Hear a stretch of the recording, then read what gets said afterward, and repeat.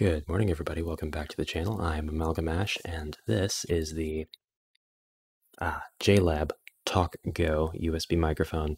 The reason that I picked this up at all is because A, it was at my local Walmart, which means it might be at everyone's local Walmart. Usually when they pick up a new item for the larger stores and for the supercenters and junk, they kind of explode, and then everybody's got access to it. So they definitely are trying to market more to streamers and YouTubers and people who do podcasts and things like that. And I just want to make sure that there's no ill intent going on. I mean, it's all marketing at the end of the day, and it's Walmart, so, say what you will about that. But this is going to be something that starts popping up everywhere, and it's not a new microphone by any means. It's there's videos giving you comparisons and reviews and everything from last year, but it's suddenly available, and it was $50. And the other reason that I picked it up is because of these two stats here: 96 kilohertz and 24-bit recording sample rate. Those two numbers are significantly higher than my Fifine K669B microphone, which I have used faithfully for the last maybe 150 videos, 200 videos. So that microphone, the one that I'm recording with right now, the Fifine, actually has a 16-bit depth and records at 48 kilohertz. So this is twice the kilohertz. And without getting too technical, you can think of those two stats as the audio equivalent of your video resolution and frames per second. So obviously, raw audio data that is captured with this microphone is going to have a higher file size than that captured with my K669B, but it's going to be higher quality, a little bit more to work with. At least that's the idea. That's what they're trying to sell me. So let's take a look at what's inside the box. This box...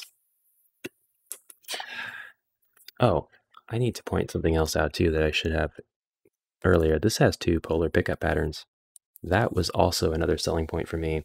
I did quite a bit of interneting right there in the microphone aisle before I picked this up, because I'm like, do I want that? Do I even, is it just niche? Is it enough for me to want? And it was. It's got a cardioid, which is your basic, podcasting microphone for one person. If your microphone is here and you're here, overhead view, your microphone's pickup range is going to be in this cone. But then you can also switch it to omnidirectional, which means it'll pick up everything around it. And that's not quite the case according to some of the reviews that I've seen, but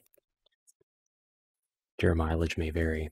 So this comes out. This is just like a dust cover that everything comes with these days. And then this box just opens. And it's beautiful. Oh my God. There's dust in there. I opened this earlier and I took the microphone out already, but I will show you what it comes with. It comes with the microphone itself, which has got the hard plastic case. It looks like there's blue styrofoam on the inside, but you do not want to try to mess with that. And then your grill. It's got a 1/4-inch threaded screw. And on the bottom, it's got your USB-C connection, and it's got your headphone jack. Oh, the other reason that I picked this up, they just keep coming. I keep forgetting. This has audio monitoring, so you can plug your headphone jack into this and immediately hear yourself with 0 latency. And you can do your testing for your placement and everything, and then you can get it right where you want it, and then unplug your headphones and then plug them into wherever else. This will act as a regular speaker output for your computer as well, so you can leave your headphones plugged in and you'll hear all that stuff. And you'll also be able to hear constantly the microphone picking up all the sound around you. That is until you hit the button at the bottom. That lovely button will mute the microphone. So you've got a mute right there at the bottom. You've also got a volume control. This has nothing to do with the pickup at all or the microphone's sensitivity. It is purely for the volume of the output. And then you've got your two symbols here for your cardioid and omnidirectional pickup patterns. If you hold this button down, this ring around the outer edge will actually be blue or green when you first plug this in. When it first receives its USB power, it does not need phantom power. And the ring will be blue when it is in cardioid pickup pattern. It will be green when it is in omnidirectional pickup pattern. So good functional presentation. I like that very much. It comes with this lovely 5/8 inch tripod. It's heavy. It feels really, really good, and it's got rubber grippy feet. And just opens up. It allows your microphone to sit low on the desk, and then you've got one of these bad boys. I've never seen this before. It's the 5/8 to 1/4 20 adapter, but it also has the rotating ball joint head. So I'm going to show you what the microphones look like on my desk, and then we'll actually do comparisons between the JLAB TalkGO and the Fifine K669B. And there they are. The LED will turn red whenever you want to mute the microphone. And then, like I said, green for cardioid, blue for omnidirectional. Okay, this is a lot of gear, folks. I'm sitting between the JLAB TalkGO on this side. I put my pop filter over it, which may affect the recording a little bit, but you've heard me talk through this thing in like over 100 videos now. It's the K669B Fifine microphone, and with its lovely rose exterior. I actually have my recording software set to my NVIDIA Broadcast graphics card software, which has the ability to do noise removal. So I'm going to give you different examples of how both of these microphones sound with the noise removal turned off and also on, and I'm going to adjust the strength of the noise removal, and I should be able to do it all in pretty much real time. So this is what you're hearing now. You are hearing me through the Fifine microphone, and I'm actually going to try to direct my voice between the two and not move my head too much to the left or right. That said, maybe I can get a better video angle. That might be fine. Ooh, sorry about that. All right, there, my camera is directly in front of me now, so you can hold me accountable. Yeah, again, this is the Fifine microphone. Noise removal is actually on, and it's up about 25%. So it's quiet in here. There's a distant hum of an air conditioner in the adjacent room. I will turn the noise removal up 50%. Noise removal's up about 50% now through my graphics card setting. Pretty sure that's going to translate to the recording. And I don't know what to tell you. I've got my noise removal up 50%. Noise removal is up 75% now. I'm still talking through the Fifine microphone, and now I'm going to be moving the strength of the noise removal effect up 100%. There it is. It's 100%. Don't know what that's going to sound like exactly, but there are some other tests I'm going to do while we're here. I'm actually going to move really close to the microphone and speak into it. I'm going to try my best not to adjust any gain whatsoever. I'm just going to speak directly into the microphone. All right. I don't know if that sort of thing is useful to you, but you might want to know. You might want to know. You might have reasons for buying these things. And this would be one of the reasons, I'm sure.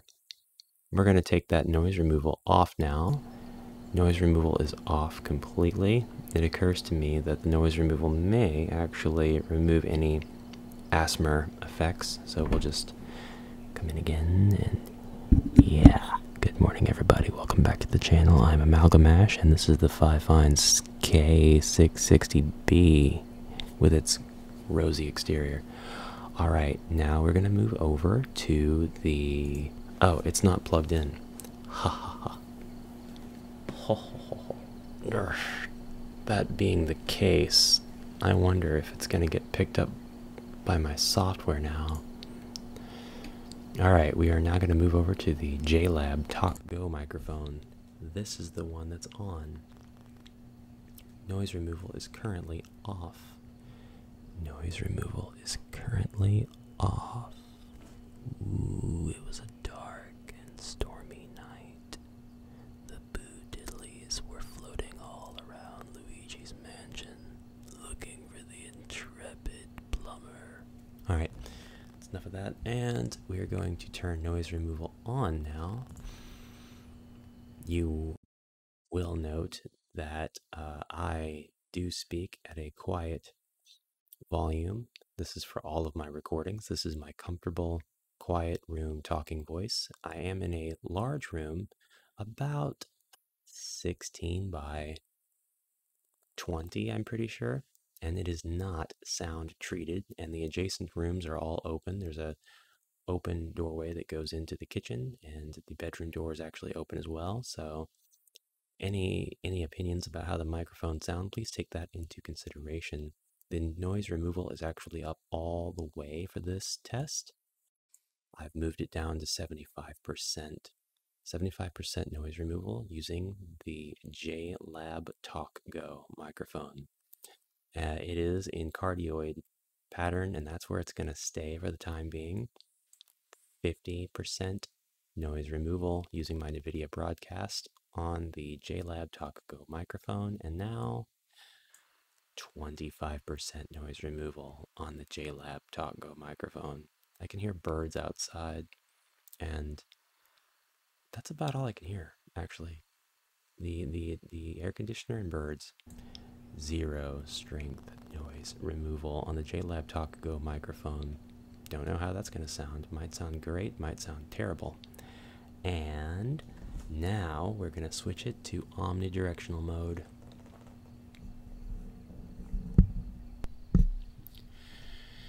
It is currently in omnidirectional mode. This is the mode that you would set it to when you need to speak to somebody and have the microphone kind of in the center of the room. You might have a couple of other use cases for it as well. You're going to know better than I am, but noise removal is currently turned on.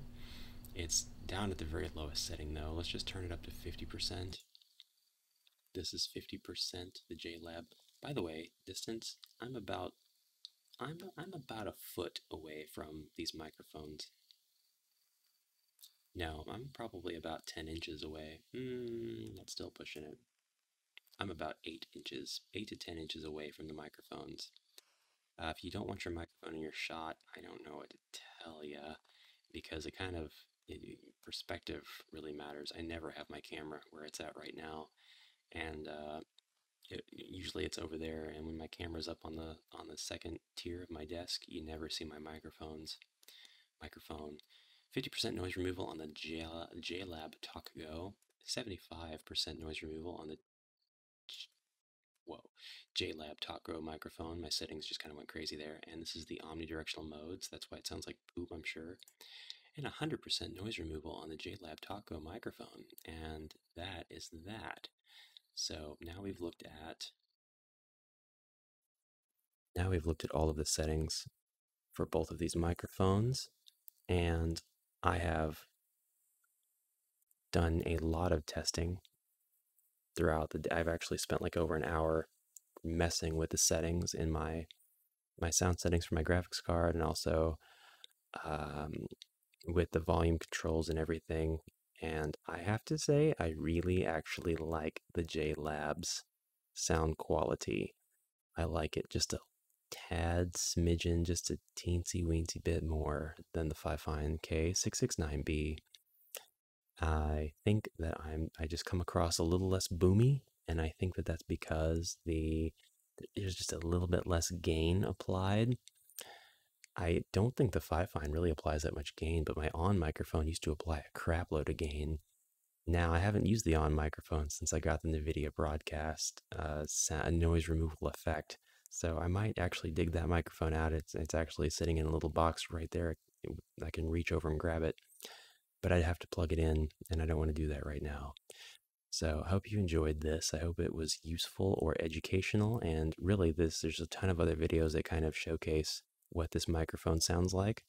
I just wanted to have like almost as little audio processing as possible, and there's no processing between the two microphones. As I was switching between the two, they were just raw sound. Of course, with the broadcast noise removal feature, and I have a feeling a lot of folks will be using that sort of feature as it becomes more available on your graphics card. So that's it. Oh, and I don't want to do this because with the microphone popping up at my local Walmart, it's likely that it's going to be popping up in a lot of Walmarts. And I'm seeing a lot more, like I said in a previous video, streamer-friendly crap showing up at different Walmarts. So I think that's part of it too. So this might show up, you know, and I'll let you decide for yourself whether you think it was a good purchase. But for me, I think I'm sold just based on the little things that it comes with, the widgets, the ball head adapter, and I've got a different tripod I'm actually going to use with it. The one that it comes with is fine, but I don't know if I like it being that short. Maybe I do like it being that short. I don't know. I'll try some different things out. Anyway, thank you very much for watching. Let me know what you thought down below. And these are not, they're blue light blocking. They don't have any prescription, so if I wear them, it's just for show. Right? Okay. See you tomorrow. Have a great one.